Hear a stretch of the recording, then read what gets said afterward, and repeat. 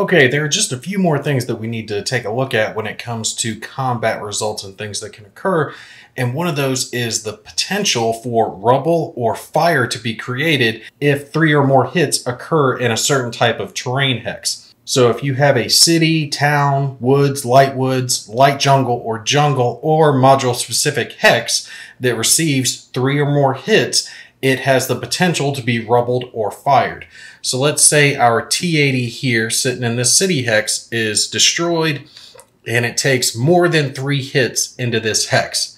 Well, if you have that happen, you're going to roll 1d6, and on a result of 1 to 3, nothing's going to happen. It's just going to remain a city hex. You'll place a rec marker like usual.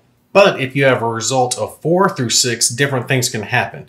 So if the result is a 4 specifically, then the hex is going to become rubbled, and you will take and place a rubble marker into the hex, and there is a rubble line on your terrain effects chart, and you're going to use that line instead of the city hex line that you were using previously. If the result was a 5 instead of a 4, and you didn't already have a burnt out marker in this hex, you would place a fire marker instead of the rubble marker. Fire 2 does have its own line on the terrain effects chart, and also any wrecks or improved positions or cleared markers are also going to be removed from that hex. Plus, any units that are in the hex that catches fire are going to attempt to retreat as if they lost an assault action. We'll cover assaults in a later video. If you do have a unit that can't perform a retreat, it's going to be eliminated. And if you have a helicopter that's in the hex that can be affected by the fire, then it may immediately attempt to change its mode to retreat 1 hex away. This mode change is not subjectable to opportunity fire.